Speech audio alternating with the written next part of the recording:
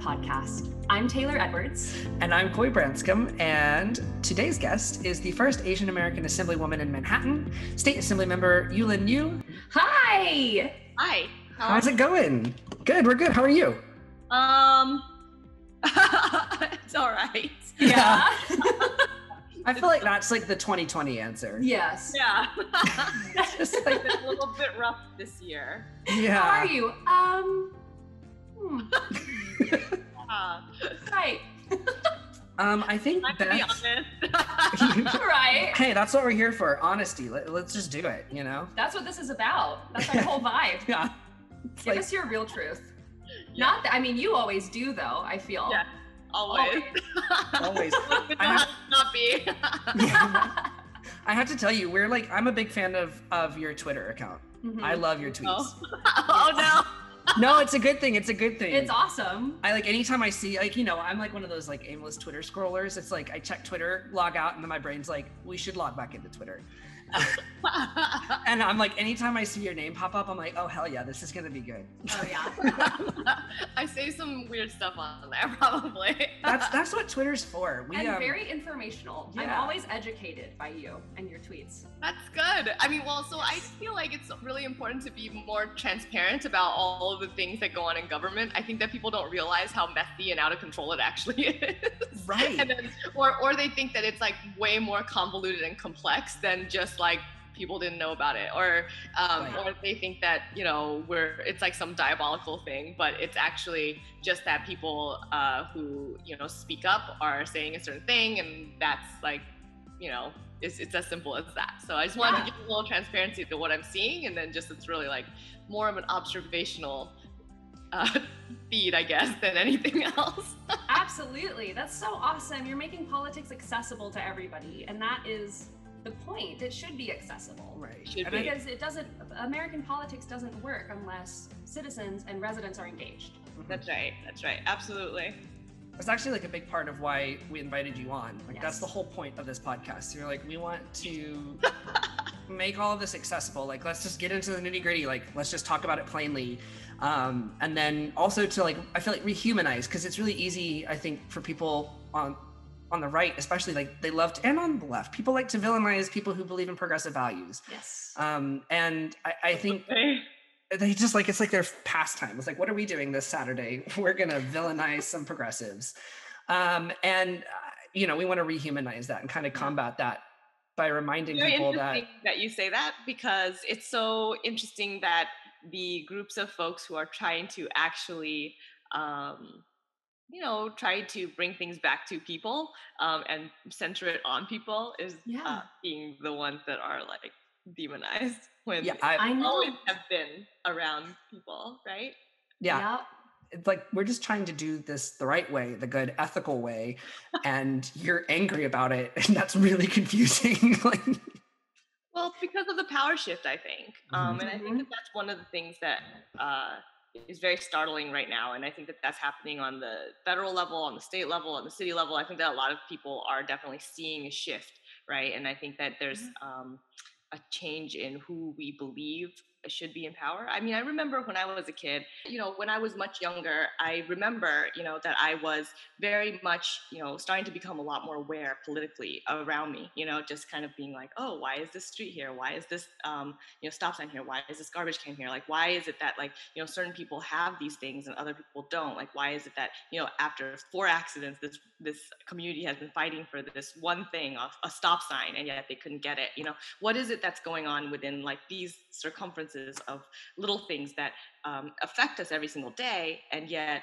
you know, we're people don't realize it's actually political, right? Like there's like things that are political, and there's things that are, you know, you need to have access to government in order to make sure that your community is getting the access that they need. And I started to think about, you know, how I align, right? And my parents, obviously, you know, immigrant family, also Asian descent, and you know, when I was very young, we lived in, you know, a lot of different places, you know. So my parents actually, when we first moved here, came to Moscow, Idaho. It was like, let's pick the most racist place on earth. We got little kids there. Yeah. Someone emails us from Idaho. Excuse me. I mean, look, the KKK is there. The neo-Nazis are there. Like, it's right where Coeur d'Alene is and Spokane. Wow. And, yeah, so like that little area, even though it's like literally one of the most beautiful places on earth. If you've ever seen Coeur d'Alene, like the lake itself, you're just like, oh my God, like it's breathtaking. But it's the hub of the white supremacists. So, oh my God, I just learned something so important. Come for the views, stay for the racism. Yeah. So oh my God. I mean, yeah, no, my parents, I mean, they moved from place to place, and then, but we also had really awesome neighbors and really awesome friends. And like, you know, my parents had support, even though there was like this, like, also this like blatant racism that was going on. Like, you know, my mom didn't stick me in daycare after, you know, she had me there because of some incidences that happened. So, you know, there were just things that made it so that, you know, my parents started to see these little things and why it mattered. And I started to be more aware as I was growing up of these little unfair things, unjust things, and like how, you know, there's like certain things that make us align with certain parties and other things that, you know, deter us from certain things. And I started to see that my parents, they cared about, you know, certain things. Like the fact that when they first immigrated here, Ronald Reagan was actually president, and they felt like, you know, he gave opportunities for certain students overseas. So maybe they were Republicans. That's how they felt. Like maybe that those national relations helped them to have these opportunities. And then when my mom started to become more aware of like some of the social services and things, because she's a nurse, she was just like, no, I support, you know, the WIC program. I support, you know, having choices for people to have a safety net. And I think that, you know, it's really important that, you know, we have social safety nets. And so my mom was just like, no, I think I'm more Democrat. And then, you know, she like, you know, she voted for Bill Clinton. And then like, you know, then later on we were in Texas. And so then she was like, no, I think we, you know, so like they voted for, you know, the first woman governor, Ann Richards, but then they also voted for Bush for president. So after he was governor, right? Because he was the governor of Texas. And so they were just like, I don't know, like maybe he's fine. Like, and so like there's like things that kind of like just didn't, you know, I think it was more personal than political. And then, but we have to also realize that the personal is political, right? And so there are things that just kind of,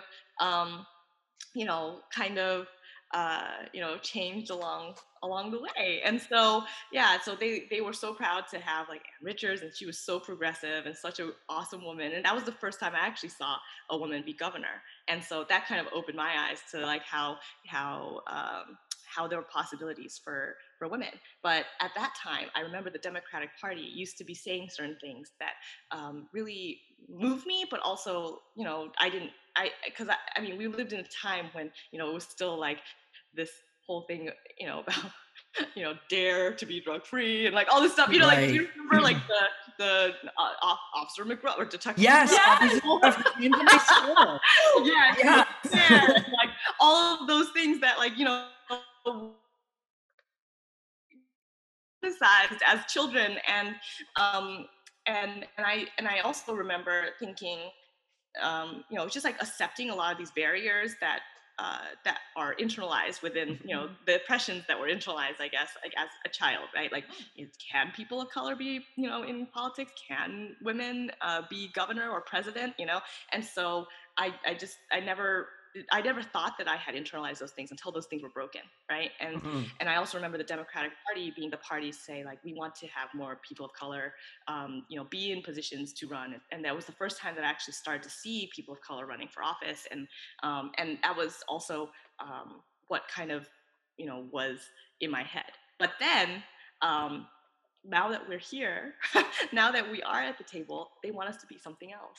They want us to be the kinds of politicians that they want us to be, and in their image, I guess. And I think that, you know, if, you know, I just think that it's like truly inviting somebody to the table is also accepting that they're going to be fighting for their communities, and that they're going to be giving a different viewpoint, and those different viewpoints for our communities are accepting of women and of people of color, of folks with disabilities, and people who are LGBTQ, and who, understand, that there are different layers to different things, and who might not always see eye to eye with certain things, and aren't going to, try to take on those opportunities once they're let off by another party or whatever. And I think that, you know, we are going to want to fight for more transparency and more access, because we've seen what it's like to not have it. And I think that that's something that, I don't know. For me, it was just like, this is the way that the party has asked for us to be participating, but then they want to stop us when we are here. Right.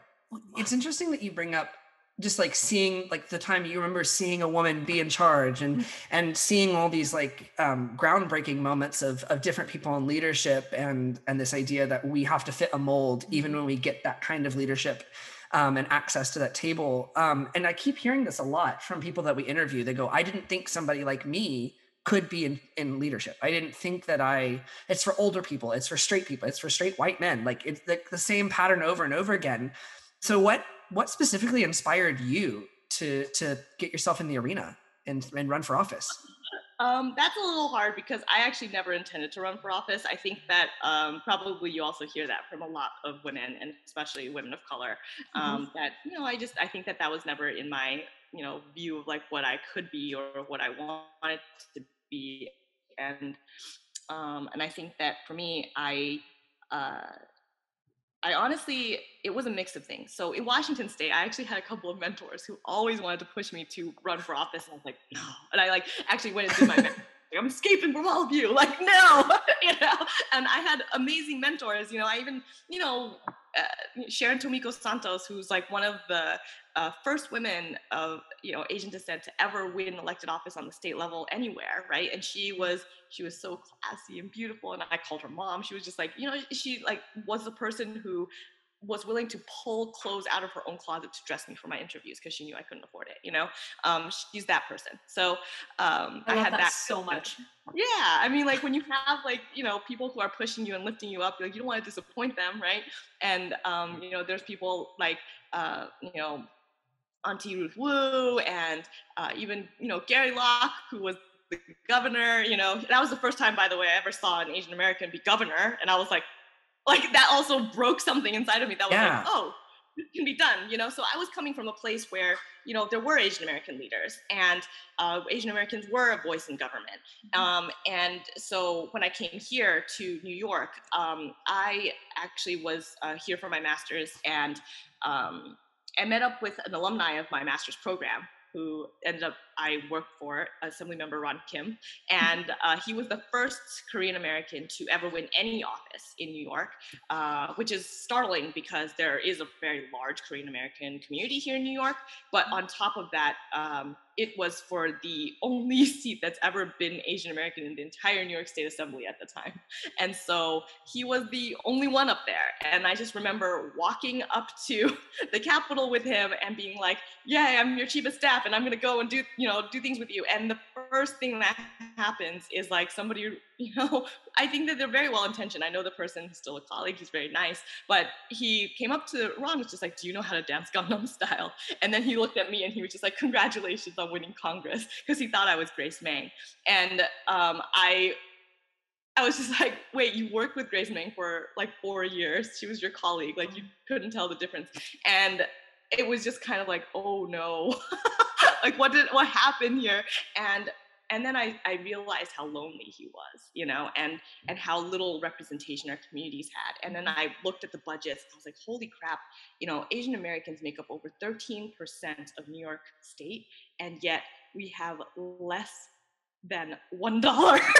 We have $0 in our state budget, that's allocated directly to Asian Americans. And so I was just kind of like, oh gosh, it's because we don't have enough representation at the table, and we don't have a large enough voice. And then I saw issue after issue after issue, crimes against Asian Americans, even when they're aimed at Asian Americans, are not deemed as hate crimes. What is it? What's going on there?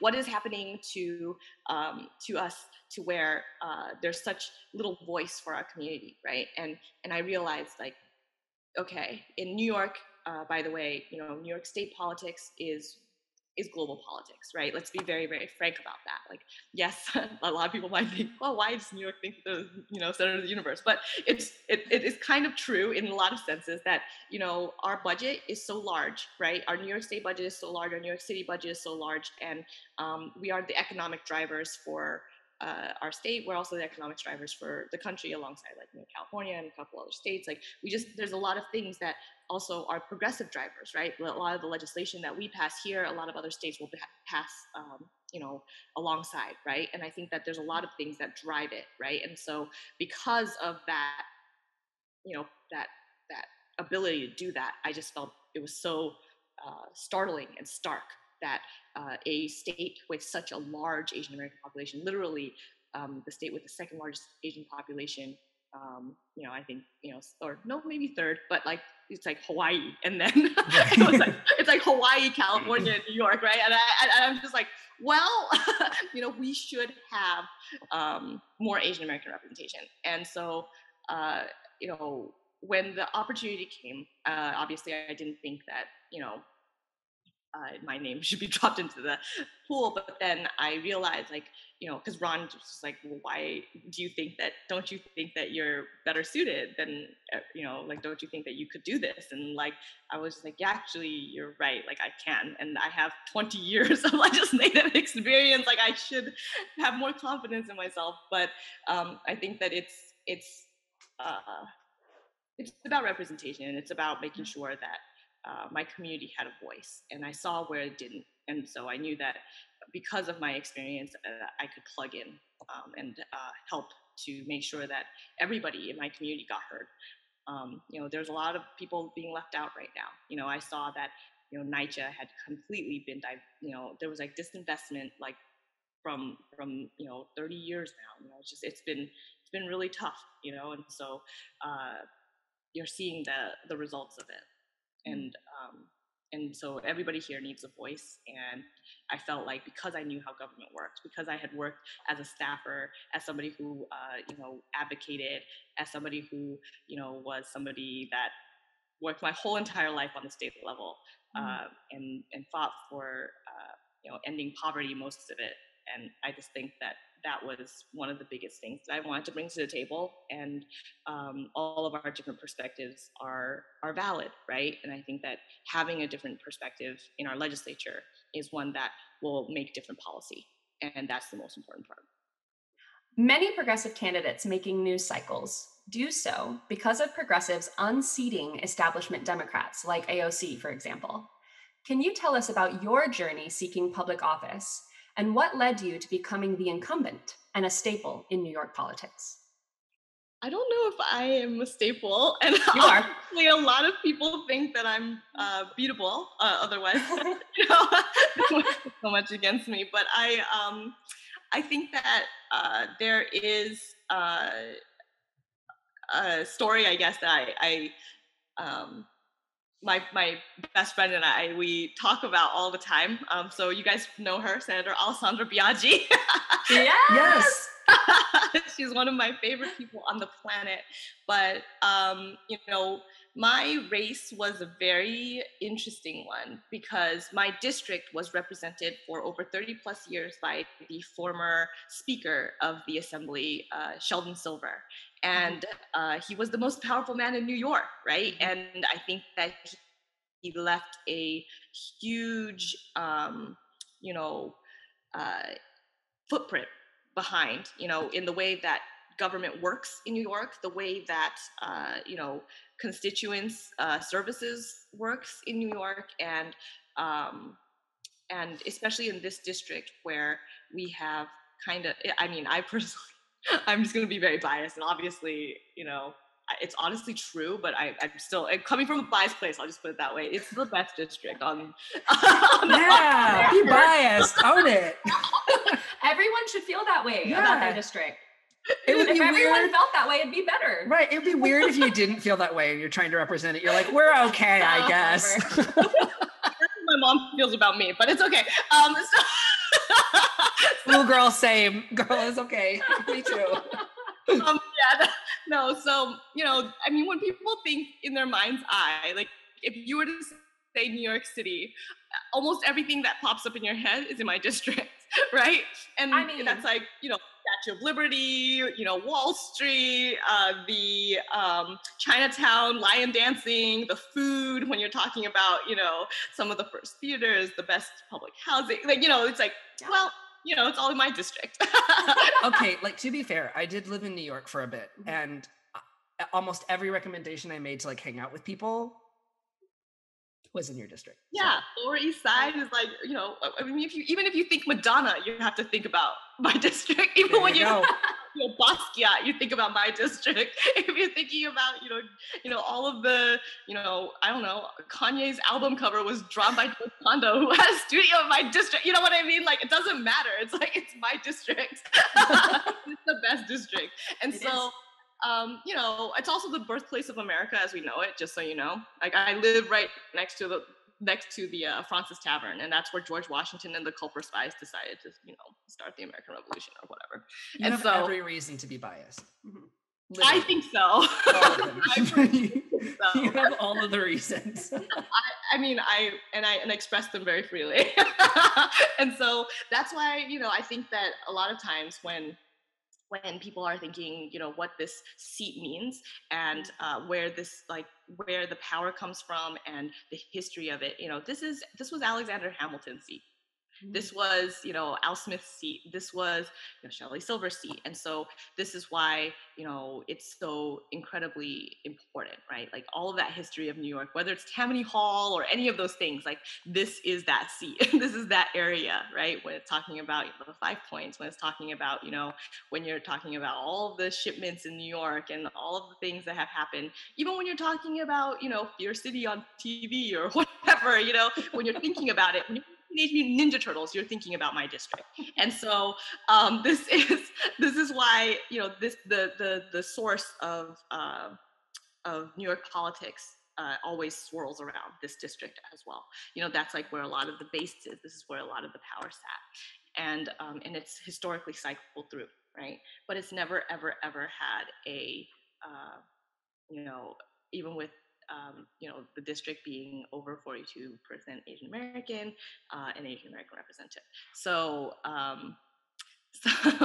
so this is the first time. So it was a big change, and it also, was a huge shift in how the representation looked in New York State.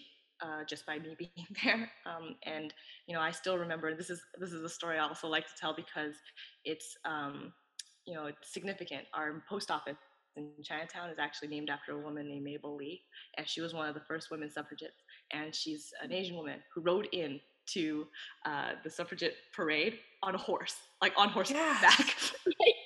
And it is fierce as, and I will just say,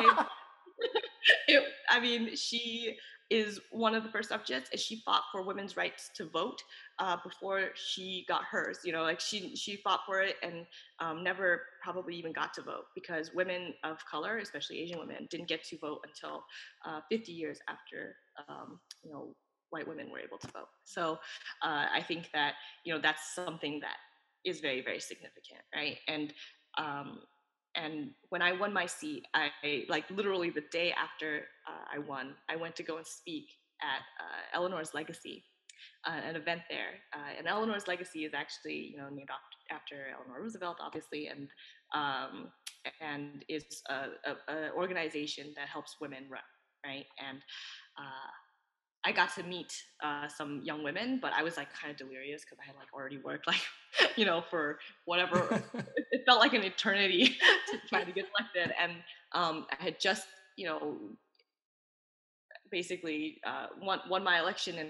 And then it was right after my primary. So it wasn't like everything was done because I still had to do my general. But we knew at that point, like if you won your primary, then you were going to maybe most likely win the general. But it was the biggest election, and I spoke there, and that's where for the first time I met a young Alessandra Biaggi, and she was just like, I'm going to be taking on a race.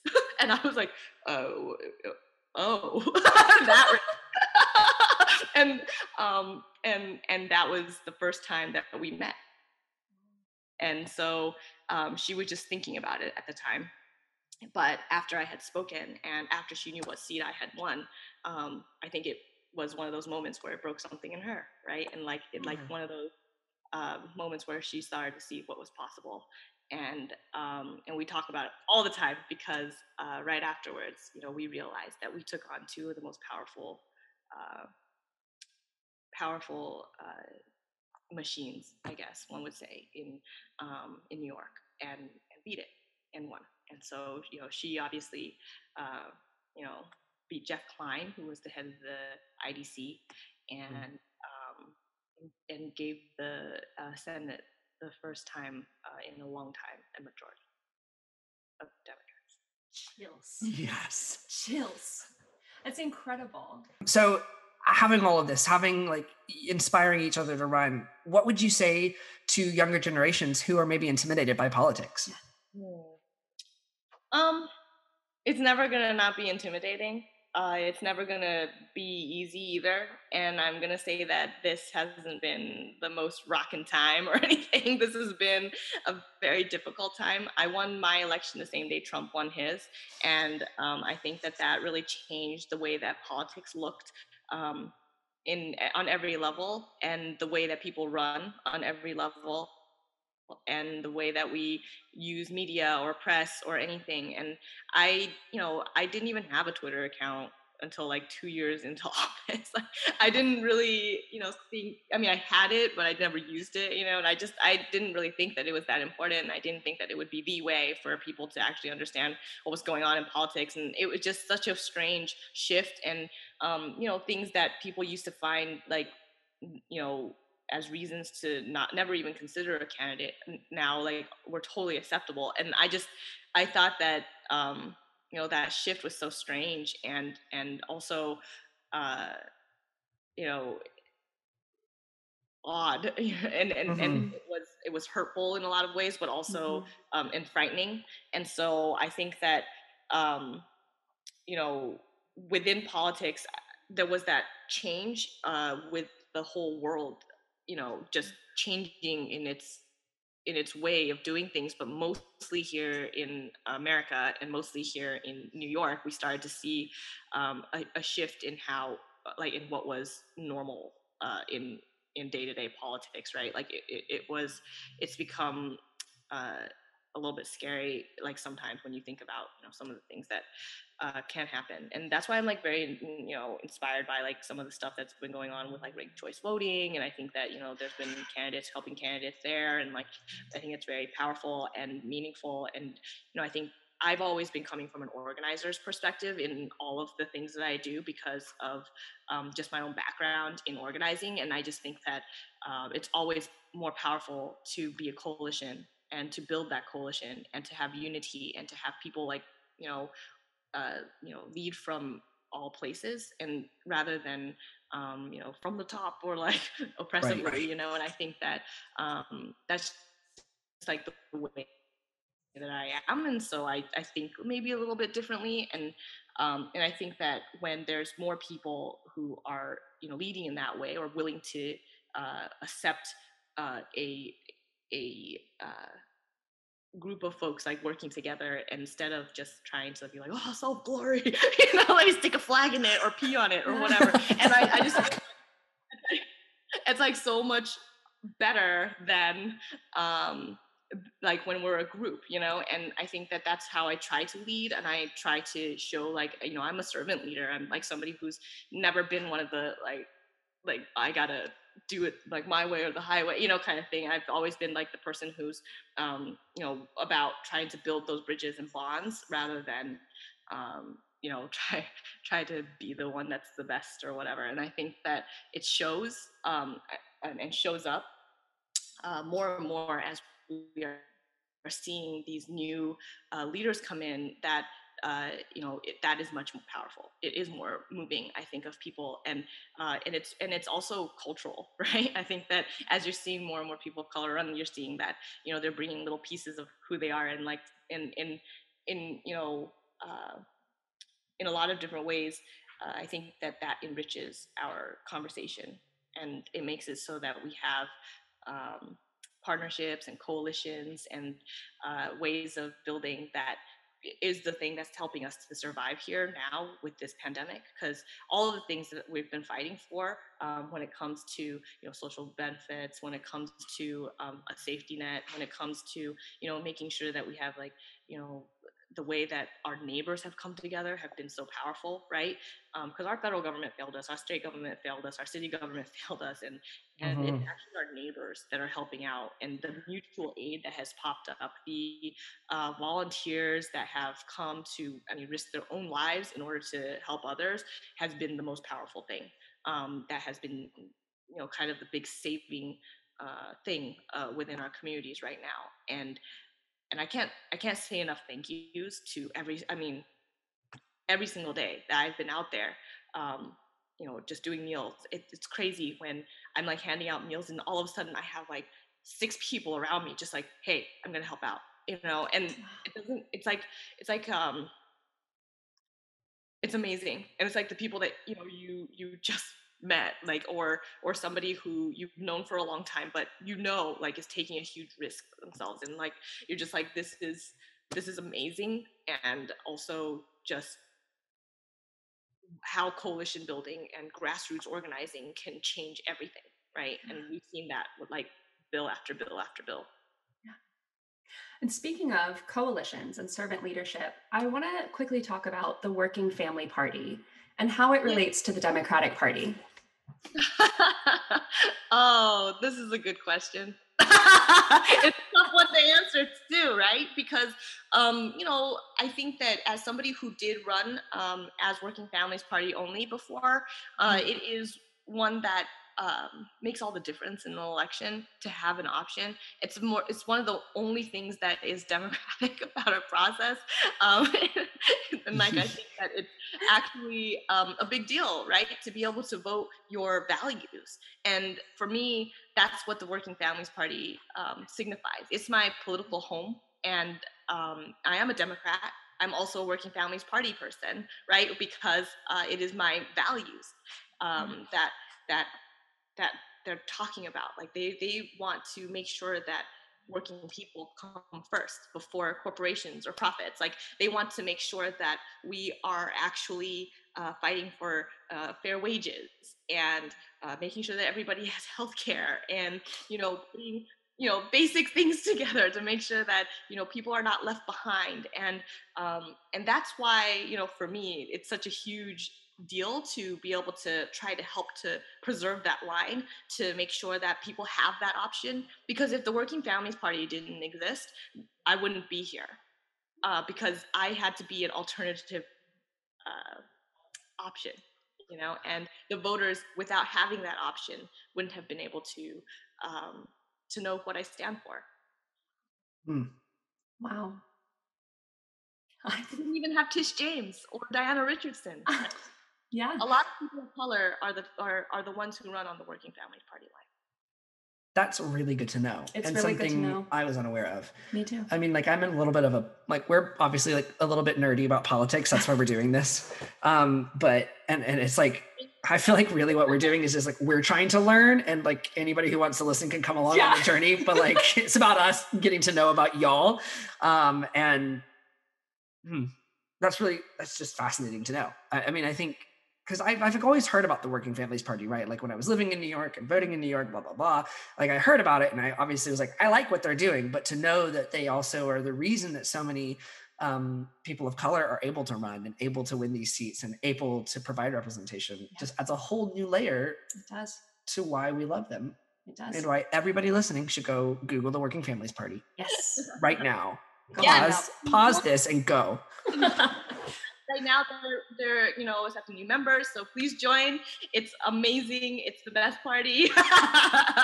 It's always a party at that party. Hey! And you can definitely find some resources about the Working Families Party and some links at our website, and we will mention that at the end of the show as well. We are totally gonna plug that shit. And just so you know, that very famous hoodie that AOC wears, I wear, like the red one with the Working Families Party logo, is still for sale on the website, so you can have one too. I'm gonna get a hoodie upgrade. I'm gonna upgrade from my gray to my red. Yes. Where are we in these questions? Where have we gone? I got it. You got it. Ready. Because I want to know, what are your top priorities for the citizens of the 65th district, and how can residents get involved? Yeah, so that's a really good question. One of the biggest things right now, obviously, is to raise revenue in order to make sure to pay for everything. I mean, we have to talk about things within this pandemic and the situation that we're in right now. As you probably have seen with my budget speech that I made in end of March, beginning of April, when we were passing the budget, I have been against austerity budgeting for a very long time. But one of the biggest things that I felt was the most sick was the cuts to our healthcare during a global pandemic, the cuts to our safety net during a time when we've been needing our safety net the most. And just some of the things that have been happening on the ground, like we are seeing, just this disparity of care, and our gig economy, the essential workers, the people that we're clapping for every day at 7 o'clock. Like, these are the folks who are left out of all of these different services that that the state is saying that they're trying to make sure that they can get, like the unemployment, the ability to be able to get hazard pay for some of our healthcare workers, the ability to be able to be included in any of the housing rent programs, et cetera, et cetera, et cetera. Like, you can go down the line, and it's very, very hard to see where they can actually get the help that they need. And they're the ones who are helping to keep our economy running. They're the ones who are helping to keep us safe in our homes. And I think the other thing, of course, is rent. It's the biggest expense here in New York City for the majority of folks who live here. And as somebody who lived here, like, you probably also understand like how much of a percentage of your income every single week like goes to rent, right? And so in this time period, so many people have lost their jobs. So many people's entire businesses have been shut down by the government, by the way. And so I feel like there's so many things that we have to take responsibility for, because we're the cause of those things changing for them, right? And so because of that, we have to really be able to help people with making sure that they are able to have a home to stay in when we're telling them to stay home. We're telling people to stay home. We're making it a mandate, and yet if they don't have homes to stay in, then how are they supposed to be able to stay home? Something's got to give. Yeah. Something has to give. And that's right. I think that we have to do something about this whole entire issue. And so I have a bill that's a lot of people probably know about it. It's called the Mortgage and Rent Cancellation Act of 2020. And I think that it's really important to make sure that we are doing rent forgiveness, and that we're helping to be able to bridge that gap for folks, because like you said, something's got to give. And if we were to be able to stop the dominoes from falling from here, then that will make it so that there's a cushion for the blow for everyone down the line. And so that's a huge difference from what a lot of politicians are promoting, which is just a freeze, which means that debt is still going to be waiting for you. Right. And at the end of this, if you couldn't pay for your rent now, and then even if 9 months later from now, or 11 months later from now, or like your industry comes back, or you're able to start up your restaurant again, or you're able to get your bartending job or your waitressing job again, like even after all that, like I would have to win the lottery to be able to pay all that back. Like, even if I started a fans only page, like, and worked 3 jobs, and sorry, I some shit to that post article. It's so true. Oh my god, that pissed me off. Yeah, but like if I was working all of the jobs, like and was trying to make a miracle happen, it would take me winning the lottery and then some to be able to you know what I mean? Like, right. The lottery, if I with it, like they take it in taxes, I couldn't even help like that much. Right. Yeah, exactly. Like you win the lottery and it all goes back to the government anyway. So like, what's the point? It's so important to make sure that people understand that lump sum of, like, say $34,000 or $50,000 or whatever. it's going to be so hard for people to repay that we're trapping people into a cycle of debt that they're not going to be able to get out of for over 10, 20, 30 years. And is that the economy that we want to build? And so if we are able to stopgap that now, that's a way that we can help our recovery faster. This is something that, you know, I say it over and over and over again. We should be investing in our communities rather than taking away from our communities. I mean, in a microcosm, and like in one small example, is the food programs that we're running right now. People are like, oh yeah, you know, like the cost of like trying to do a whole new food program, like the way that the city is doing with DIFTA, and like trying to like contract these like giant companies, like the cost of it is actually costing people on the ground. And on top of that, like taxpayer money is going into these like big programs that are literally, you know, employing these giant corporations to do them, and then using like, you know, the wrong agency with the wrong it was just like, why is the Department of Sanitation running that? I mean, not to say that they, you know, props for being able to do what you did, honestly, but like, why then are they also using taxi cabs to do that? Like, I'm glad that they got something to deliver, but it wasn't the right people doing the right things, doing the right whatever. You know, it's just like it should have been that we were extra funding our social service programs, who already had the kitchens, were able to make culturally appropriate meals, also already understood like what people's needs were, health and dietary wise, rather than like having applesauce, cookies, cereal, and, you know, whatever else that they were packaging in these things that were not culturally appropriate or you know, edible for most of the people who were needing things the most, including people who are like had diabetes. Like, you would die. Like, if you had renal failure, you would die. Like, you couldn't eat these things. And so it was just like, none of these things made any sense. What we should have been doing was doing an expanded SNAP with no asset limits. You know, that made it so that, you know, if anybody was to take off the asset limits of SNAP, anybody could apply. There was no, you know, checklist of like things that you had to apply for, and we could use it like cash. And guess what? They could be supportive of our small businesses and stop that cycle of stopping that cycle of making it so that our small businesses went out of business and didn't get any kind of cash flow. Like, why couldn't we think a little bit further about investing in our communities and investing the money that we had, the billions of dollars that we had in funding into our communities, rather than like starting these new programs that only enrich the rich and the corporate? Seems like common sense. It does. And this is what happens when you don't have representation that is actually representative of the people. Exactly. Like, I will just own it. Like, if I was trying to represent the people that you represent, I would have probably fucked it up big time, because I wouldn't have understood. I would not have understood like the needs. Like, you know, like, yeah, because I don't know, like I happily eat applesauce and cookies. I shouldn't. I should like be better. But like, I would not know. You know? You can have applesauce. But I can't have applesauce. No, I mean, but like, right now there is so much applesauce on the streets. Oh my god. There's like just unopened applesauce, because that's what they put in every single one of these meals. Like, it's just like, what is outrageous? I mean, so there's like food at the top of like what the city paid for, you know? It's just like, great, you're paying, you know, however many dollars per meal, and yet, you know, what, you know, our small businesses here, like I'm doing a food program with my friend Patrick Mock, who runs 46 Mott Street, and like, and there's a bunch of other restaurants like Tony's Rice Roll, and like Kopitiam, and like a bunch of other restaurants that have been just super helpful in helping to deliver food to the community. But at 46 Mott with Patrick, that was the first food program that I helped with, and it's to make sure that our small businesses like were able to get some help, but also that, you know, they wanted to deliver nutritious and delicious meals that were culturally appropriate to our constituents and to the homeless, you know, neighbors that we have all over, you know, our area and all over our neighborhoods. And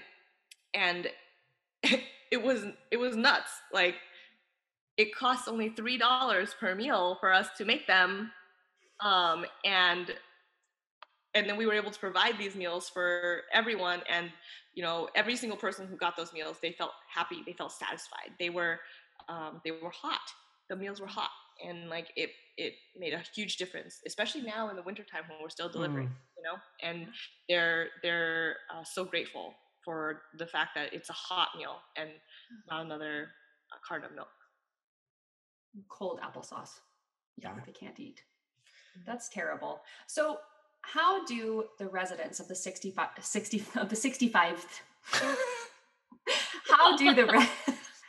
how How do the residents of the 65th district get involved? What can they do? They're already doing so much. My neighbors are like the best at all this. Like they've done community fridges. They've like, helped to run a food pantry. There's an amazing group called Vision Urbana who's like been helping with food pantry work. UJC has a food pantry here. All of these different groups have food pantries and have helped to like maximize the potential. All of the resident associations, the tenant association presidents have like really made a huge impact on trying to get deliveries out to folks. We just have to partner and like help out and like fill in like the holes, because we were running everything and starting everything. They took over now, and like really we just like really helping to just dole out and plug where we can and like help out where we can. And we shifted a lot of our operations to really being support and helping to make sure that certain people can connect to get those resources out. Like a really good friend of mine, Winston, who was a co-founder of this group Rethink, and Rethink is amazing, by the way. They're still doing thousands and thousands and thousands of meals to my district,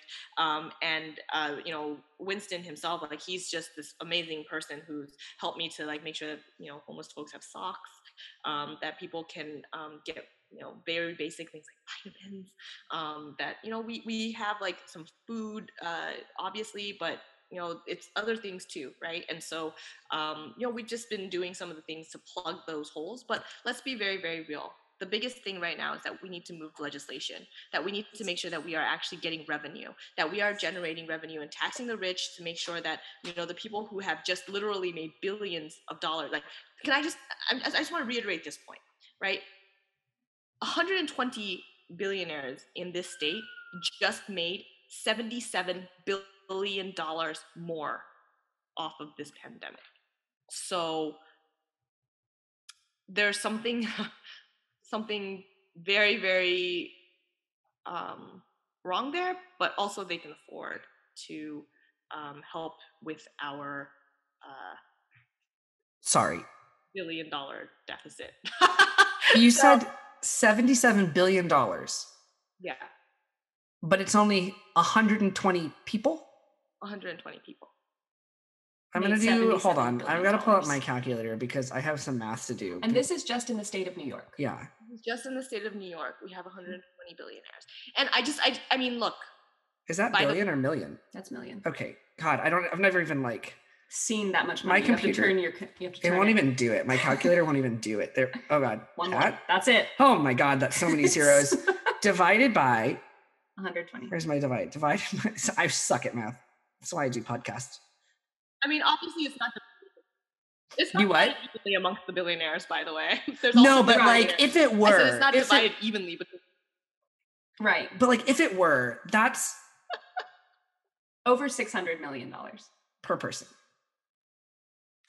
That's just to fuel my rage about the wealth gap in this country, though.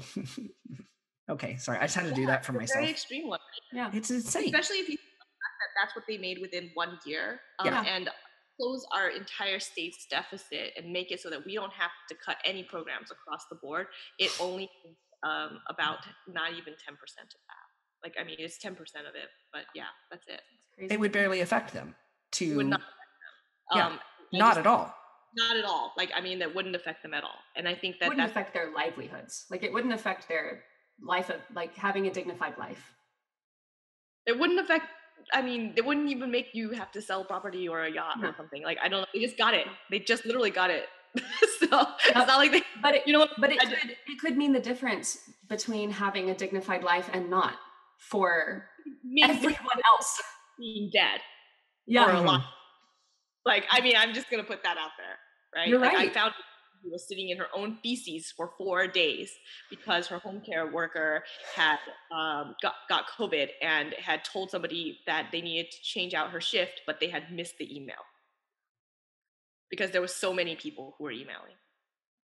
And when we made our wellness call, I found her in her own shit for 4 days. And she had had a stroke, so she couldn't really ask for help or call for help to anyone. Her phone automatically picks up and she could finally say something. And all she could say was help. So, oh my God. I just want to put that out there for folks. And also the fact that I found one of my own professors homeless, living out of her car, and she's still teaching full time.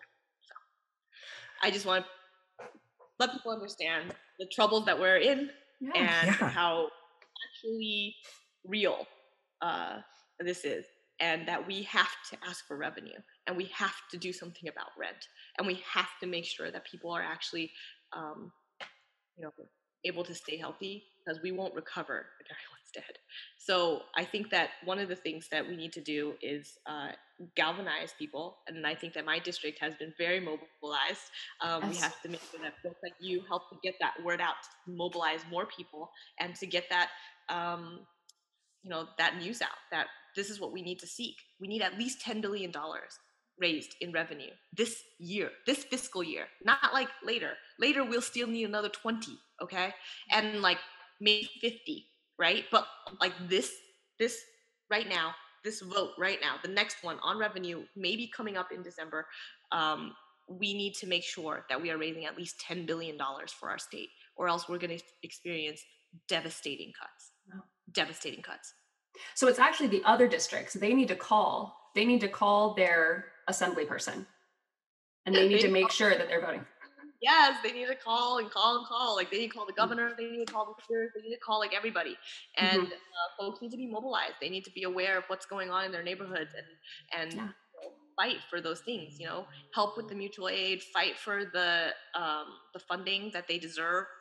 On the social services end, for the food pantries, for our settlement houses, for all of the folks who've been doing the work. It's our settlement houses, like Grand Street Settlement, University Settlement, Henry Street Settlement, the amazing Hamilton Madison House. Like, they're the ones who are actually going out there feeding people. I haven't seen a single day where Henry Street hasn't had their little carts out feeding people, right? Like, I haven't seen a single day when, Grand Street hasn't, held workshops for folks. I like, this is not, we know where the work is being done. And yet, did you know that even the fully funded RFPs, the funding that we already gave out in other budgets, they're not getting paid out. Our social workers are not getting paid right now. There's people who are literally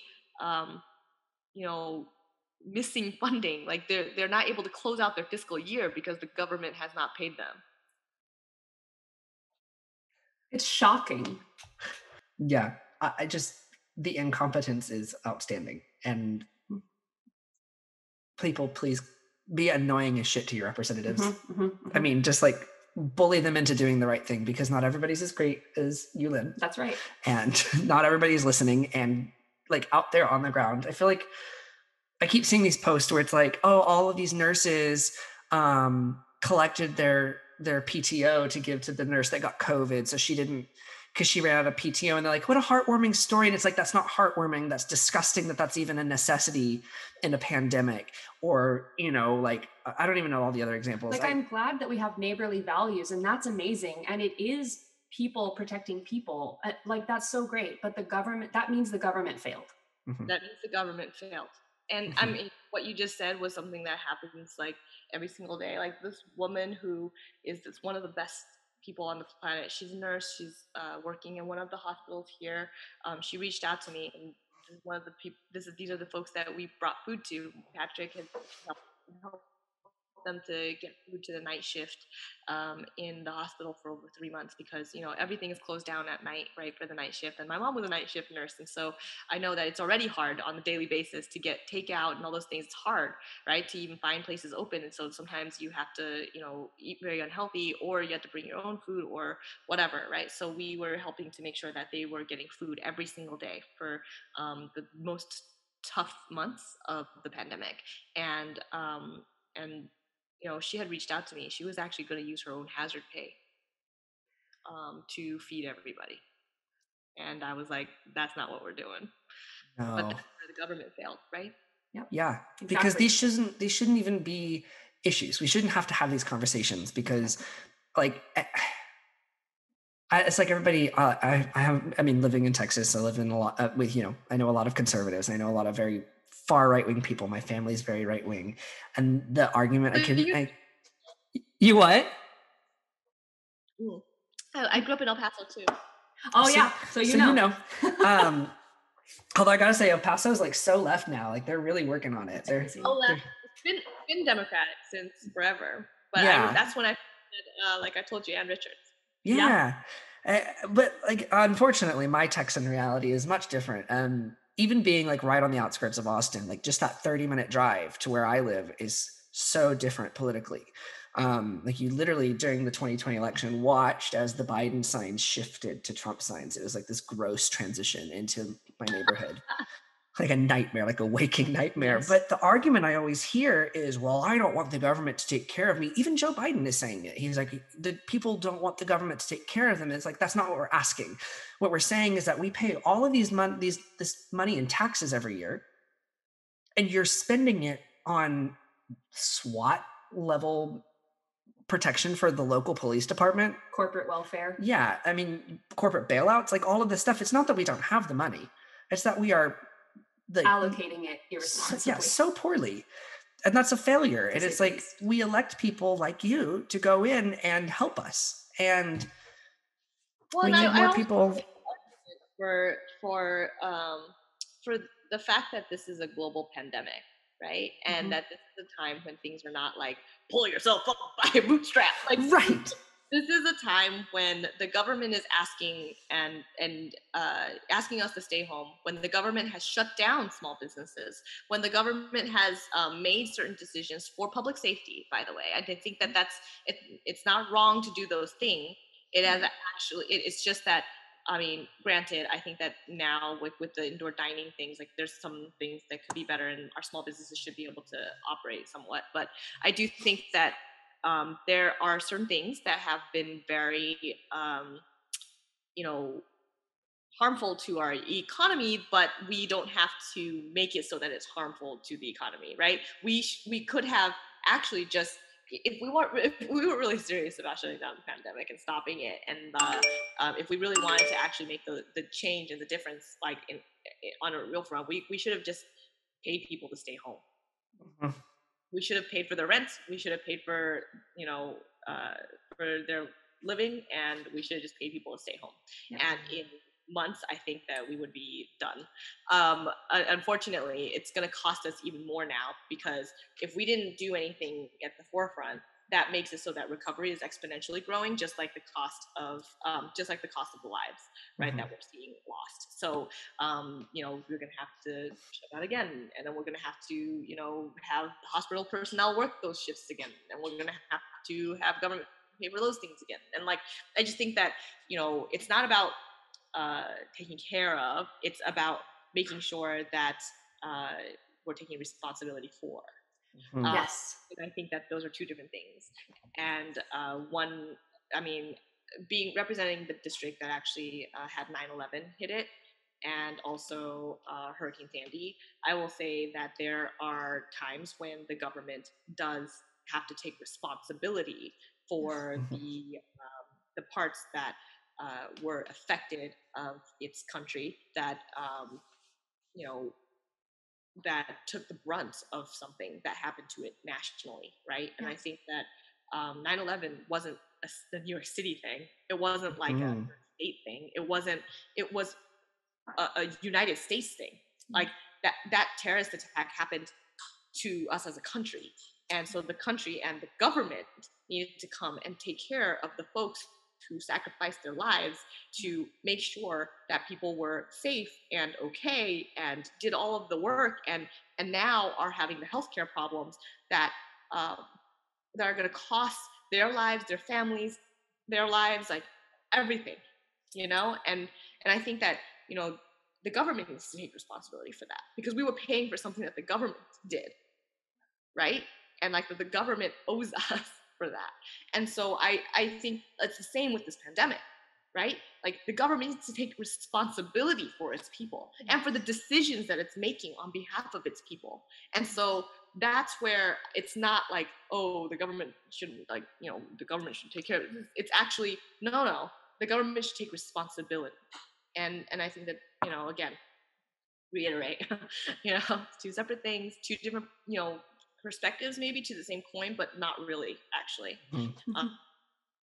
There's a big difference. It's like really a huge difference between saying, hey, maybe we need to, shift a perspective.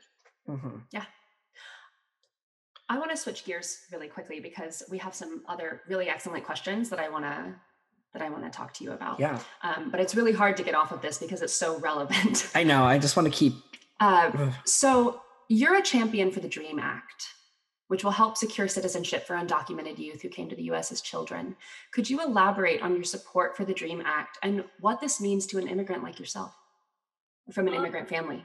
Yeah, so I mean, my parents came here for educational opportunities. I mean, they came, like I said, under Reagan, and I think that at that time they were lucky to be able to have the ability to apply for citizenship, and I think that laws have changed a lot throughout time, and some folks were not as lucky as we were. But I think that to me, as somebody who lived in El Paso, Texas, and who lived in a border town, where let me just frankly say this: when you live in a border town, you realize that borders came to the people. It wasn't like, I don't know, like when you.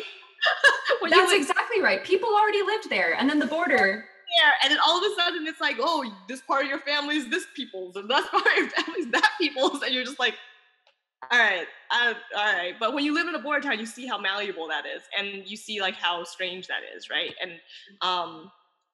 And like I just remember like my aunt's restaurant was in Juarez, and like I was like, I had to go like with my cousin. He had a license at 14, like, so because he's on the Mexican side, so he was just like, let's just drive and like go get like the crabs for the day, and then we were like, okay, now I'm like waitressing at the restaurant, like for like fun, just it was just, it was like it's a border town, so like everybody was just fluid, going back and forth, back and forth, back and forth, and then the border was just like this made up thing, right, in a lot of ways, and now it's like a talking point. I don't know, it's just so strange. I guess like how to express that. I don't know how to express that, but I just feel like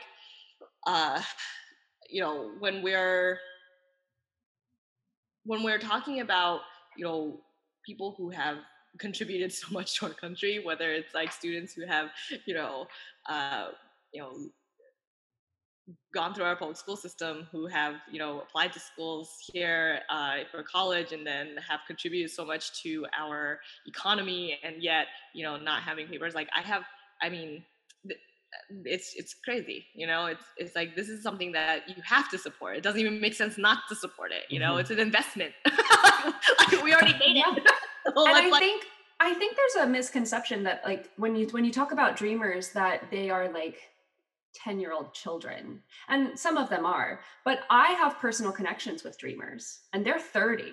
Like, they are fully adult people, contributing with jobs, contributing to the US, contributing to the economy, contributing in intellectual ways. Yeah. These are, I mean, the fact of the matter is, they came as children, right? Right. People who have lived their entire lives in America and have not only worked full time or paid all their taxes and exactly all things, and paid sales tax. Like, some people, try to do like all the things that they could, and are really economic drivers, and yet we're gonna, I don't know, kick them out for something. That's silly. To kick them out to places that they have not been, maybe ever, or in years. They don't maybe speak the language. Like, they're like, oh, I was there when I was like 6 months old. We'll go back to where you came from. It's like, I'm barely from there. Like, I am barely from there. This is my home. Right. I mean, I came to America when I was 6 months old. So it's so funny that you said that, because like my mom and dad literally came to America with $1,000 and 6 suitcases and a baby that was 6 months old, not knowing even how to get formula for her, and so like it was, that the immigrant experience isn't an easy one wherever you're coming from. I just think that it's like, it's kind of nuts to try to, to do that just for what reason, when they're literally, they don't know anything other than America, and like it's nuts, and people don't realize this also. Like I talked about how much I love my district, but also like, I love our country, you know, because I chose it. Like, I still remember at 7 years old, I got my citizenship at 7, and I like had to like say the American like pledge of allegiance and sing like our little song, and like they made me do that at the office, and I felt like, well, I made a choice, you know, and I chose this country. And when you're making a choice of that significance and it like sticks with you, and this is your choice of your country, like you could go anywhere, but this is what you chose, like that's a different kind of love altogether. People don't realize that. But also, Definitely. the Dream Act is economically sound and really, really smart. Like, if you already, as a country, paid all these taxes to educate all these people, like, and you know, why are we not keeping them here to drive our economy forward? Like, you have some of the smartest people, like top journalists, top scientists, top mathematicians. Like, they're all Dream Act kids. Like, they're all dreamers. We have legislators who are dreamers. We have like people who like literally, I mean, just like what is going on? Like, why would you not want, you know, some of the best brain like trust? Like, why would you want brain drain like from this country? You know, like no. Especially not. So true. Okay, I want to read a statement that you made about criminal justice reform real quick. So you said, we don't have a broken system. Our system is working exactly how it was designed, hurting certain communities while allowing other communities to gain from our hurt. Only by reforming all of our systems can we have real change. Can you please elaborate on what you mean when you say reforming all of our systems? Well, I just think that what we have as a system, whether it is our criminal justice system, which is the most obvious one, whether it is our education system, whether it is our healthcare system, whether it is our government system, all of these things were built with a racist lens, with a lens that is one that they could only see from at that time. And so the things that were supposed to hurt particular people, the things that were built in to you know, to keep the racial prejudice, um, the sexism, all of these things, like they were all written in, they were built that way. This entire system was written a certain way to keep particular folks out of it. And I think that it's really important that people understand that it, you know, this is not a broken system. Because people say that all the time, like, oh, the system's broken, or we need to fix that part of the system, and like, you know, you know, band-aid solutions won't work in this broken, you know, like this for this big of a, you know, break in our system. But it's like, nah, it's just designed this way. It was designed to hurt people. It was designed like in a way that it benefited the people who wrote it, who created it. And I think that, you know, you know, for a very long time we didn't have that representation. And so we need to um, have good representation. We need to make sure that everything's transparent and accessible, and that people can actually have a say, and then we change it for the people, and we make it so that we are creating a system that is just and equitable and will be written to make things just and equitable, you know. And I think that that is what we need to do more and more as a body. And you know, every single moment where we see it, we need to make those adjustments and those changes. And it's throughout, right? Whether it's you know, how our school system allocates resources, whether it's you know, whether or not, you know, we have a huge disproportionate population of Black and Brown people in our jails, right? You know, in comparison to the population outside of jails, right? And I think that, you know, these are things that are sick. And I mean, I say this because, you know, so I'm a huge proponent of taking asset limits off of our social programs. Right. I think it's really important that people understand that, you know, right now it's always the fight is always like, oh, you know, so and so, what if they don't deserve it? Like, what if they don't need that help? You know, what if, and then the same thing with the rent conversation. What if they can pay the rent and they still won't pay it? You know, it's like people are gonna take advantage of the system. And all right, like, but really, like, I mean, we can see that article after article after article, study after study after study. Like people who don't need it usually don't take it. People who, our benefit systems haven't been taken advantage of. And when it is taken advantage of, it's usually not a person of color. It's not usually a person who, is a woman or a single mom or whatever. It's like that whole like welfare queens thing was a racist stereotype, right? And I think that that kind of concept, that kind of thinking is an entitled one, and it's like from the people who have the power that are saying that these people who don't have that power should not get any, right? And should not have should not have any resources to be able to get a leg up or to be able to get any help.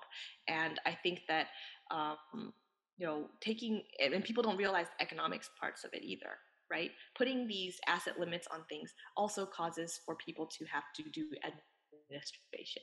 So like you can't have things both ways, to where people are stopping folks from getting into these social benefit systems and then also have like a government that's not like overseeing everything, right? And so like I just think that it's so controversial, right? So like silly. And you're just like, okay, well, why don't we just take the asset limits off, and then we save all this money in admin, and the money continues to go directly to people. And then guess what? Billions of dollars that we're spending just to administer and to stop people from getting into programs, maybe a little bit will go to people who are taking advantage, but that's going to cost way less than it is to administer it and to stop people. So just an FYI, I just think that the economics of it are silly, the ways that things are moving are silly, and it's everything that's built in. Like instead of like doing this like voucher program system for housing where it excludes people, it's all about exclusion, right? It's like these are the people who are included, and these are the people who are excluded. Like we should just make it so that the government takes care of rent. Like it just I don't understand like why it has to be this like inclusive exclusive thing. But people are so used to these systems working this way that we can't think outside of the box. That's the thing. We can't think. Yeah, it's like people are like, this is how it's always been done, this is how this program has worked, this is how like things should be going. But yet study after study after study, thinking outside the box have proven them wrong, right? Whereas like, why aren't we looking at other examples of like the fact that Taiwan's had universal healthcare, and guess what, how many deaths did they have during this pandemic? 7. And like we've had hundreds of thousands, right? And the cost to them is way smaller, right? So economically, it doesn't make any sense. Singapore, they have more 98% of their housing is public housing. Yet they're one of the richest countries. Like, why would we not per capita, right? Like, why would we not think that we would want individuals in our country to do well, right? And yet we have divested and disinvested in our public housing system to where it's become dilapidated and harmful, right? And so we need to make sure that when we're saying, oh, public housing, it's like, no, actually look at Singapore. Like 98% of their housing is public housing. That is a program that has worked and has made sure that people can live in great conditions, and like and has also taken the stress off of housing so that people could be entrepreneurs and like creative thinking and like benefiting their own like country and government. Like it's so convoluted, right? And then you have like countries like Sweden where they're like all about social benefits. You have like countries like that just like do all these different things, and yet we're just like stuck in our little lane saying like, well, we got to keep these people in, we got to keep these people out. Like how do we help to make sure that people are not taking advantage of this? It's like, or you just give it, and then there's less cost in the end. Okay, I'm going to throw a question at you that I hate, but it's the one, not even a question. I'm going to throw the argument that I hear a lot, because I have this conversation with so many people, and I try to keep it civil, and a lot of times I fail. Never. But it's because they throw this back at you, and it's like, well, that works in other countries, but it'll never work in America because we're too big. What's your response to that? The face.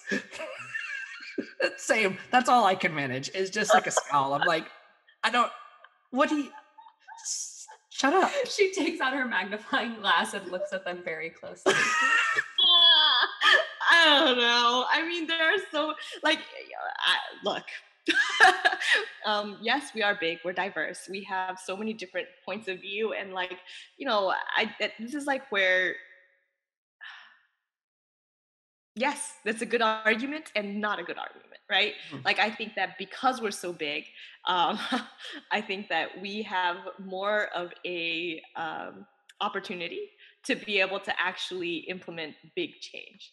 The more that we're able to, and by the way, we're not the biggest country in the world by population or by land mass. I mean, if you're not counting Alaska. Yeah.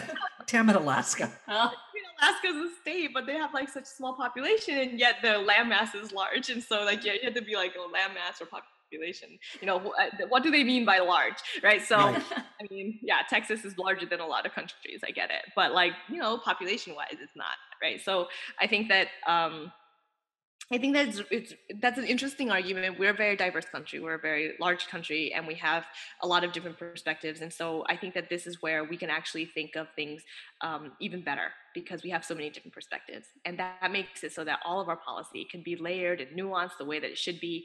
And I personally am a person who says this a lot too, but I think that there is no right or wrong on policy. There's just perspectives. Mhm. And so, you know, you could come from a perspective completely different from me. And just like your neighbors, when you're driving past and you're seeing like all these Trump signs, well, you know what? Their perspective might be different, but maybe, you know, there's something about the issues that you care about that are the same. And Mhm. you might be facing the same issues and you might have different lenses to come out of it, right? Some people might think like, wow, um, what I'm looking at say for example payday lending. So I regulated the payday lending industry out in Washington state, and we put together a national bill for it and all of the things. But payday lending is a predatory practice it's that evil. is all about trying to do small dollar short-term loans, and folks take them for emergencies sometimes, and then also the interest rate is incredibly high, incredibly predatory, and it causes people to fall into a cycle of debt that they can't really get out of. So this product itself is very, very dangerous. But there's an argument to be had for folks who needed it and who couldn't get any banking traditionally, right?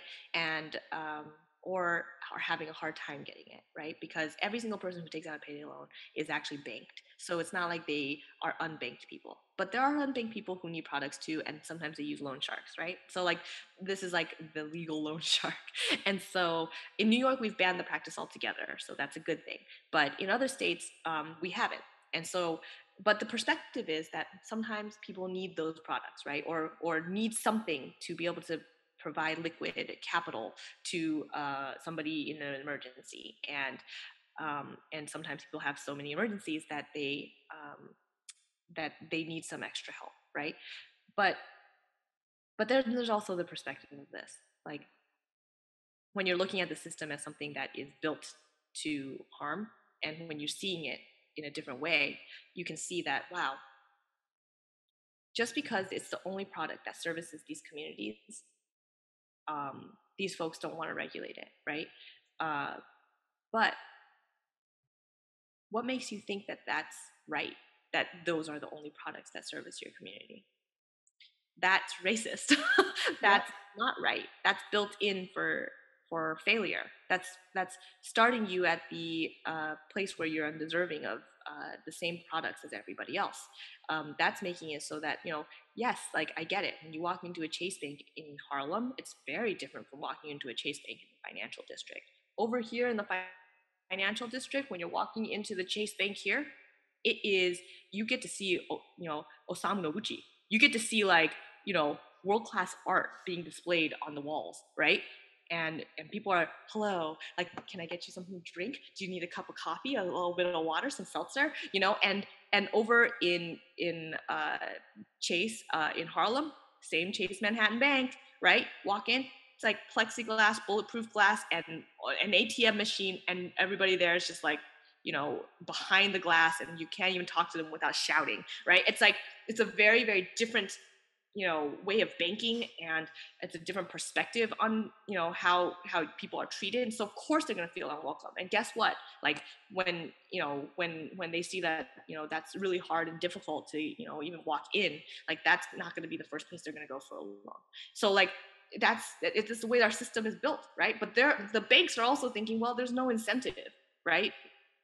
It's like the biggest thing is that, oh, these people are not going to ask for a mortgage, they're not going to ask for a different product, they're going to ask for cash at an ATM. So like, let's just provide the ATM. But that's like cyclical thinking that is messed up, right? Where we've actually seen that with our credit unions, with our community development funds, and all of these different programs, like that actually people of color, women, the people who are big banks are traditionally not lending to, are the ones who repay back loans the most.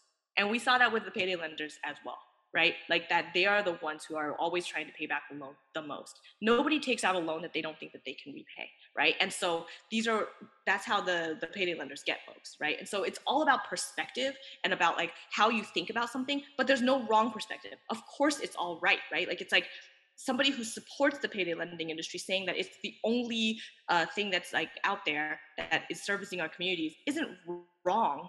It's just that, is that all we deserve, is the question that they should be asking at the end of that, right?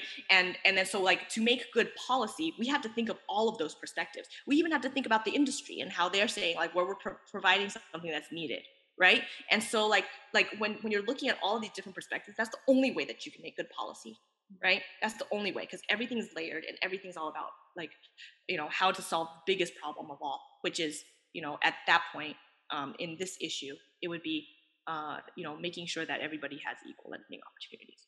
Yes. Mm-hmm. Incredible. Kathleen's gonna be so mad at us. I know. Every time we're like, I'm very wonky. You what? I'm very wonky, and I apologize. No, you're not You're wonky. not wonky. You're amazing. We just get like starstruck by you, and it takes time for me to fully process everything you're saying, because it's so dense and it's so powerful, and it's so important. And Kathleen keeps coaching us to not just stare at the guests when they say powerful things, but to like pick up and be like, that brings me to another topic. But sometimes it's just really hard. She's just Kathleen's really cool. you like say these really impactful things, and we have imposter syndrome. So we're like, self-deprecation. Yeah. You're awesome. So you're so let's just shift gears into we like to end our interviews with like rapid fire silly questions that have nothing to do with policy or politics or government workings. So we're gonna ask you them. They're gonna be random weird questions, and just give us what comes to mind, okay? Don't be afraid. It's great. Don't be afraid. Don't be afraid. Oh God. Okay. Describe yourself in 3 words. I think it would probably just be a dog person. Ooh, good. I love that. I love that so much. I would also say thoughtful, empowering, and advocate. Those would be my words for you. I appreciate that yours was a sentence. Yes, I love that. That was great. A dog person. Who's a role model in your life? My mom. Yeah, my mom is my biggest role model, and my grandma, I guess, like would be like, my other biggest role model. They're both amazing, powerful women who maybe were born in the wrong time and place, but they were just like people who I've seen persevere through almost anything, and I think that is amazing. I also wish that they didn't have to, but I think that that's also part of what makes them great. What is the best breakfast place in New York City? All of New York City? You can just do your district. It's a big city. Yeah. In my district, it's huge. I'm a foodie. I don't know I don't know if you know about this, but I am a mad foodie. There's a reason why I'm like moon-faced and around. I love food. And okay, so I would say the tofu pudding at 46 Mott is amazing. It's a great breakfast snack. The Kamhing Bakery has these sponge cakes that you can just eat like a million of. I get a dozen, and I eat probably like 2/3 of them in one go. I'm sick like that. I love kanji. So there's a bunch of different little kanji places around for breakfast, and always get extra fried donut sticks. So the plot twist is that this podcast is a front of a political podcast, but we really are just in it for the food recommendations. I will take anyone around who wants a food rec. Okay, perfect. We'll see you in New York. We're gonna come eat at all of these places, and then in 2 or 3 years. In 20 years, when the pandemic is over. No, it's not going to be that long. Outdoor dining, so welcome. Okay, so what is the biggest lesson you've learned from your time in government? The biggest lesson I've learned in the last 20 years that I've worked in government is that I think what I said, that there's no wrong perspective, that it's really about understanding where people are coming from and the experiences that they're walking from, and to be patient about how to navigate everybody's perspective, because I think that a lot of times people also need to understand that you have a perspective too, and that might be different, and it's also coming from where you've walked, right? And I think that talking to each other and communicating is so important for changing hearts and minds, and I think that that's okay, and it's actually what makes democracy so important. What are you reading right now? Oh, should I pull it out? Yeah, do it. Yes. Hold up. This is such a fun interview. I love her. I'm having such a great time. I love her.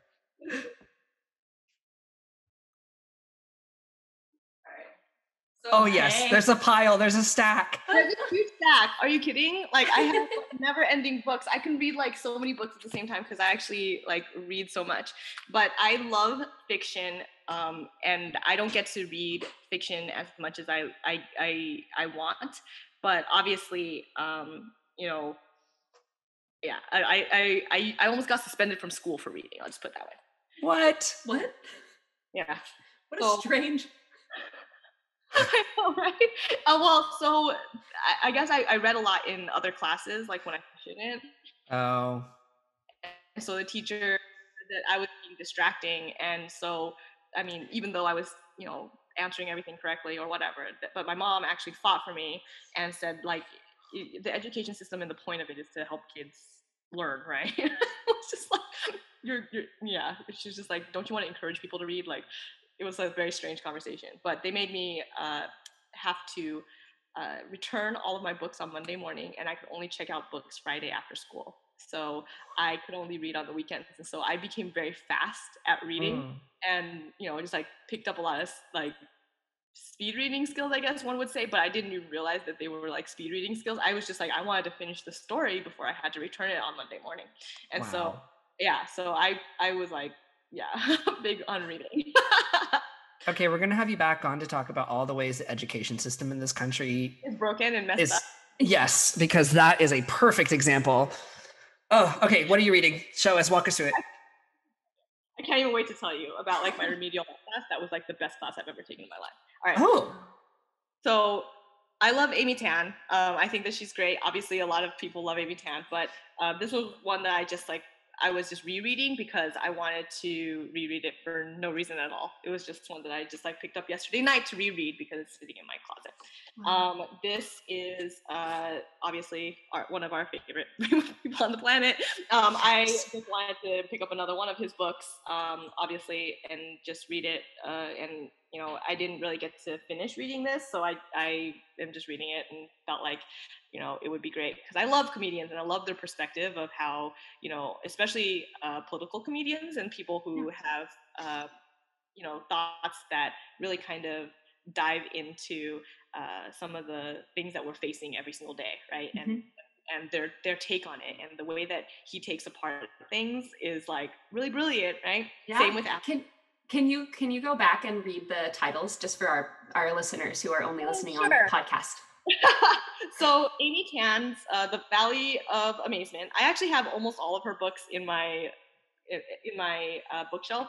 I mean, I'm a huge fan of Amy Tan, of like Gabriel Garcia Marquez, Kurt Vonnegut. Like these are my favorite authors. Like and obviously, I just actually packaged and I'm giving away Maxine Hong's The Woman Warrior, who I have like 6 copies of her book because I've read it throughout my life and I like to make notes in all of them. And so I'm giving away a copy to one of my kids. And so so yeah, so I love Amy Tan. So I have a couple of her books. My sister actually got a bunch of them signed for me. So I was just like, oh, kept them all. But I just think that she's an awesome writer.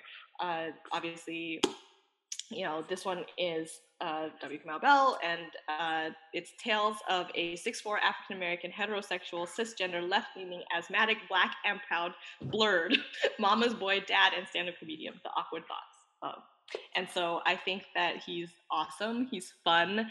And, his takes are hilarious, right? He tackles racism. He tackles,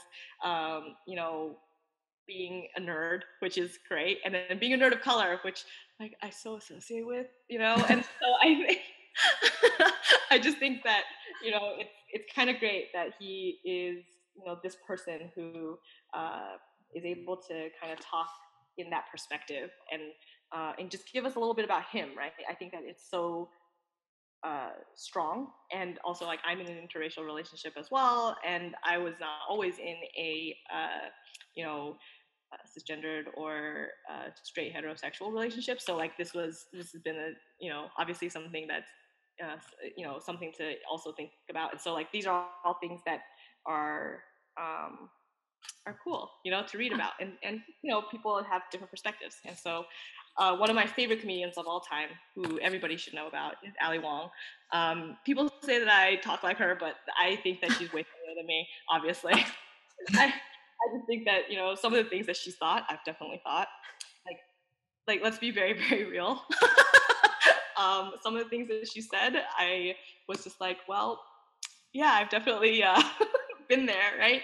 And I think that she's hilarious and just one of the most brilliant comedians of our time. And I'm so glad that people have discovered her or like found her funny, and it makes it so that I get in trouble a lot less. So. So that's Dear Girls by Ali Wong. This is a letter to her daughters, and the book that she wrote to her daughters. But actually, what was really beautiful to read was the last chapter, which is actually her husband's letter and responding to the things that their mother wrote. So it's beautiful. I highly, highly suggest it. It's quirky, it's funny, it's like watching her comedy, and of course like the writing is funny, but it's a quick read, but it's one that tackles a lot of things for strong women who obviously have to navigate a lot of things in a different way because there's no stereotype for us yet. So, yeah, exactly. Yeah. There's no path. Yeah, and so this one is another book. This is my partner gave to me for my birthday. It's a Kawakami book called Breasts and Eggs, and I am a huge Haruki Murakami fan, and he thought this book was good, so I'm just going to start it very soon. And so I love his writing, and so I'm very excited about her writing because I read short stories that she wrote, but I have never read this novel, so I'm gonna be able to start it. It's called Breasts and Eggs, so I'm really excited about it. But yeah, I love books. Wow. Awesome! They're just all sitting right behind me because they were like the ones that are in my living room right now. That's perfect. I got so excited. Your face lit up when we asked about what you were reading, and you took off for the book pile. I was like, yes, this is a good one. I love reading. I can't help it. That's good. I love it. I'm always searching for them. Yeah. Yes, me too. I'm always like on the look for. I'm like a book hoarder. Like I have more books than I have space for. Like they're like lined up with my plants, and they're lined up in my closet, and they're like stacked up on like all of my tables. I have a problem. Same. I have, so like that's the only thing I spend money on. Me too. I'm like addicted. I have a book shopping addiction. I've got a list on my Amazon account called books I want to buy because I have to ration myself. I mean, look, I think that's the one thing that anybody should be willing to spend money on. I have so I have a Kindle, but I've never been willing to actually use it. Like I find it very difficult. Somebody gifted it to me, but I just love the feel and the smell and the holding of books, and like I literally can't yeah, I can't part with them. It's a hard thing, but I do love gifting my books away too. Sometimes it's like one of those things. It's like when a person needs your book, it's okay. That's the only time they leave my hands. You are speaking to my soul right Mhm. now. I feel like we're all really bonding Over over books. this. Just a bunch of book nerds Yeah. talking on Zoom. So what are you most inspired by? I think I'm right now at this moment, I'm most inspired by my neighbors. I mean, I think that, the stuff that they're willing to do and things that we're all like pushing for and that we're fighting for every single day during this time has been so inspiring. And when I get tired, and I will admit I am very tired after fighting for so long and so hard every single day. This has been really hard to swallow. A lot of the things that I've seen and had to do like have been very traumatic, and so I haven't even sat down to like deal with it all. And I know that every time I speak about it, people are just like, "That's really traumatizing," and I'm like, "Yeah, it is." And then I have to like think about it. And I'm like, "Oh, yeah." So now I'm just saying like out front, yes, a lot of the things were very traumatic. It's traumatic to see, you know. Uh, see people that become homeless, and then to see people who um, you care about pass away, and to like see those fridges full of bodies, and like to see like your constituents just struggle every single day, and like to see how long these food pantry lines are, and to see how long your food line is, and to even like think that that like basic need is not fulfilled is like heartbreaking. Um, and so like, I think that my neighbors, like when they're out and when I see them pushing and pushing, like that gives me energy and gives me strength and like gives me that impetus to like get up in the morning, because sometimes I'm just like, I can't see anymore. I don't want to, I don't even want to watch it happen anymore. And like, and then you have like folks like on their TikToks and their Instagrams, like baking bread and starting like sourdough starters. And I'm just like, I want that life, but I'm not that life. And like, I think that,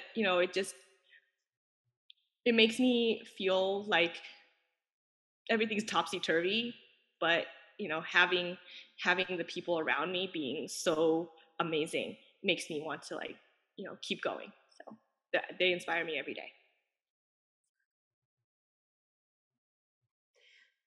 What is the most impactful advice you have received? Mm. So I think the most impactful advice that I have ever received still comes from my mentor, Uncle Bob Santos.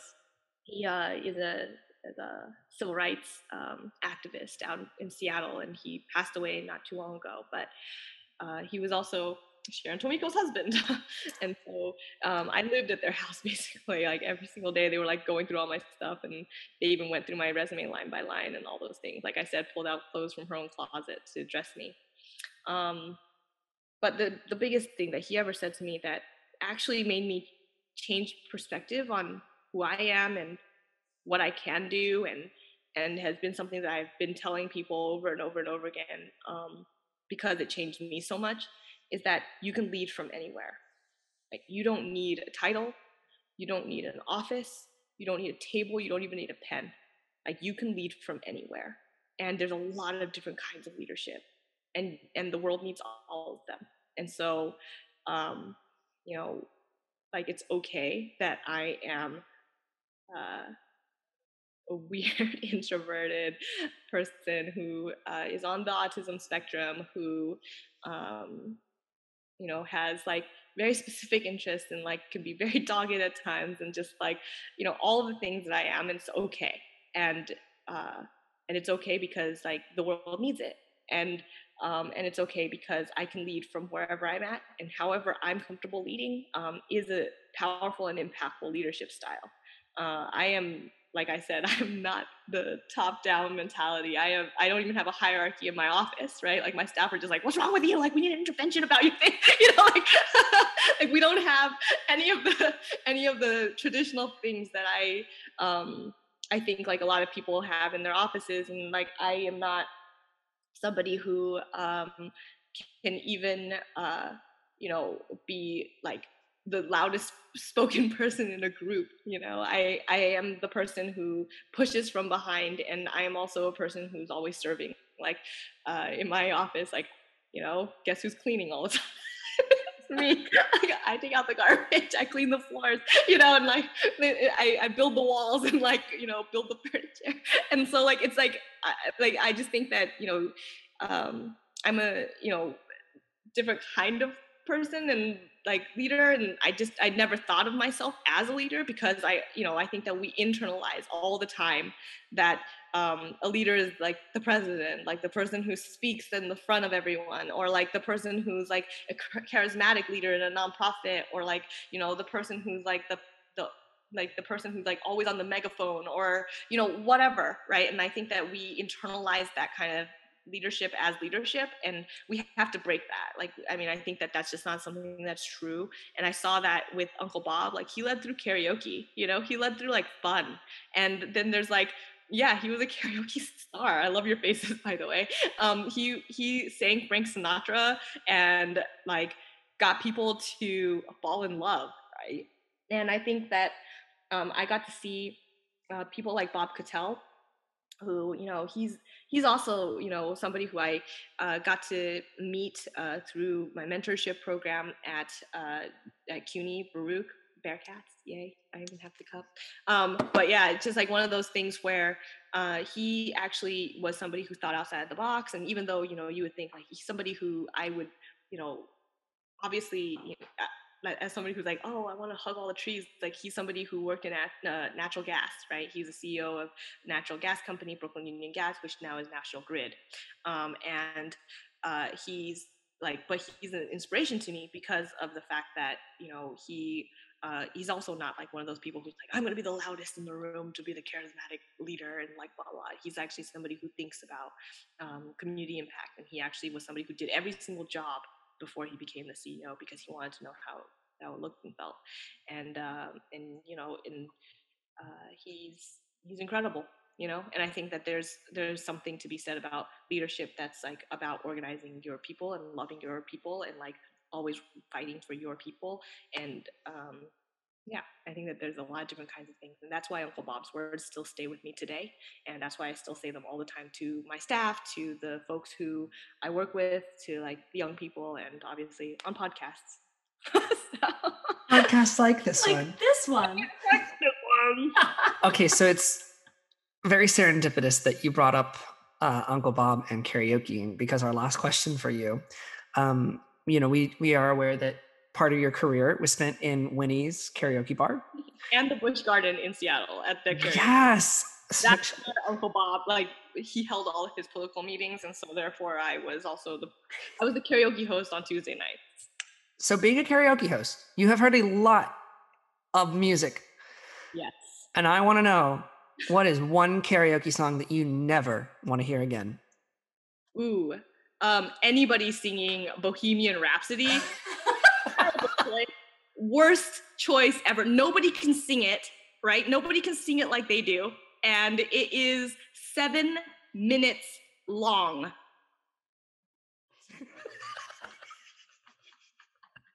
It's awful. Talk about trauma. And everybody picks it. Yeah. And it's always, I'm going to say it out loud, it's always white dudes who think that they can do it. And it's like, dude, why? Why? Like, Queen is epic, Like, we're here. Like, don't do that to Queen.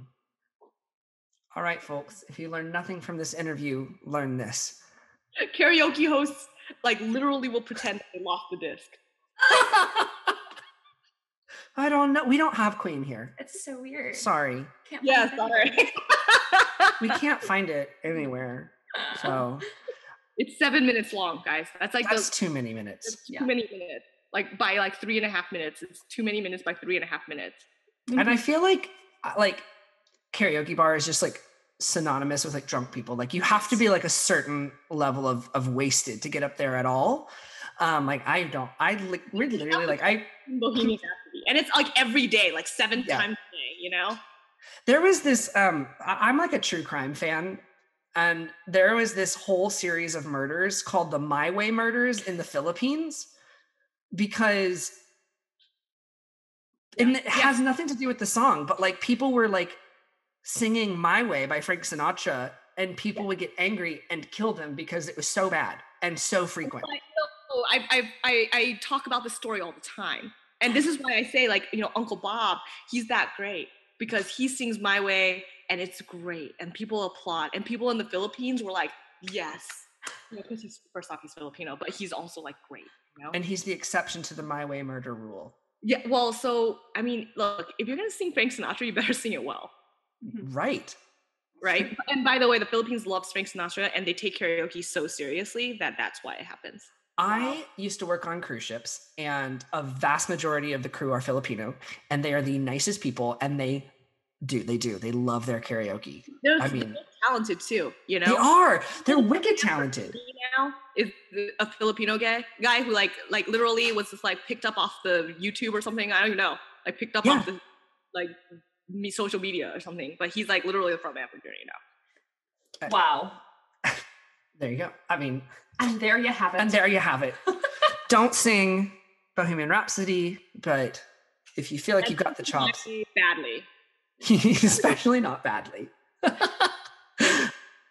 ahead. So to close us out, is there anything that you are dying to share or to talk about, you really want to have hit home for our listeners, for people listening in on this hilarious conversation? I don't know. What hasn't been covered? We covered a lot of stuff. We did. There was one thing that we missed that I was excited about, which was the Climate and Community Protection Act. Like, how does the Green New Deal aid your efforts in New York, and like, what does that look like in comparison? Yeah, I mean, right now is the time to do it, right? Like, we are needing jobs and like the things that are going to help to invest in our communities. Like, we could do things that will help us in the long run. I mean, one of the biggest things when I was working for the EPA under Obama, because there's no EPA under Trump, it was like a stool, like a thing for the fossil fuel. Sure. I don't even know. I don't understand. But anyways, when I was working for the EPA, one of the biggest things that we were fighting for under Obama, under Lisa Jackson, who was the administrator, was to know the difference like between environmentalism and environmental justice, right? Environmental justice is actually what helps our communities the most and like helps to talk about something called environmental segregation. People don't even realize that it's happening, but like think about the fact that like right along the highways, right? That's where usually our public housing is. Why? Because they knew that the air wasn't going to be healthy for people to breathe, and so it's very sick. And yeah, and so there is another book that I was reading not too long ago, and sorry, I read a lot, and I love it. Really, really amazing book. I'm gonna go grab it really quick so I don't fuck up the title. No, yeah, go grab it. Love that. We've kept her so long. I know. I feel bad. I keep looking at the clock because I don't want to like disrespect her time. But, but also, I love her. I would talk all night. I would. Let's have a sleepover. It is called A Terrible Thing to Waste, and it is on environmental racism and its assault on the American mind. And it's basically talking about IQ and the loss of IQ due to environmental segregation. And so, you know, there's a bunch of things that the book covers, and you know, it talks a lot about, you know, lead paint. It talks about blood lead levels and like what it does for what it does to women and to children, and especially Black and brown kids and Asian kids when it comes to like certain things. Like, so, you know, one of the things that, you know, they do is like they list these did you knows, and I'm going to read a couple to you, but they're really horrific. When swallowed, a lead paint chip no larger than a fingernail can send a toddler into a coma. 1/10 of that amount will lower his IQ. Nearly 2 of every 5 African-American homes in Baltimore are plagued by lead-based paint.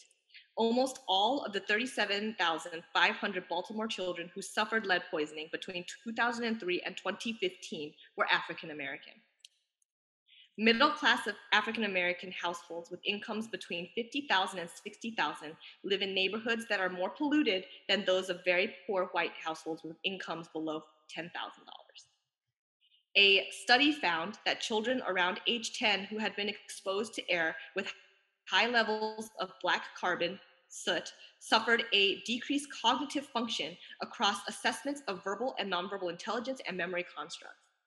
About 69% of Hispanic children, 68% of Asian American children, and 61% of African American children live in areas whose air quality exceeds EPA ozone standards, compared with only 51% of white children. When it comes to Alzheimer's, air pollution has become a prime suspect. African American rates of Alzheimer's are as much as 100% higher than those of whites, constituting what the Alzheimer's Association calls a silent epidemic among Black Americans. A PCB concentration of just 5 parts per billion in a pregnant woman's blood, equivalent to 1 drop in 118 bathtubs full of water, can have adverse effects on a developing fetal brain, giving rise to IQ deficits. So the chemicals that people are putting into the air, into the water, into you know, the segregated products that people are actually using. So I mean, this goes into even beauty products. So if you're buying beauty products at the store, like, I'm so glad for the fact that Fenty exists, that there's a couple of different products now that actually go and market to communities of color that are actually more high end, because some of the comedogenic numbers for some of the cosmetics when it comes to drugstore products is so high and so disturbing. But the only people who have ever marketed towards darker skin tones or towards communities of color have been in drugstore products, because they don't believe that people of color can buy expensive products.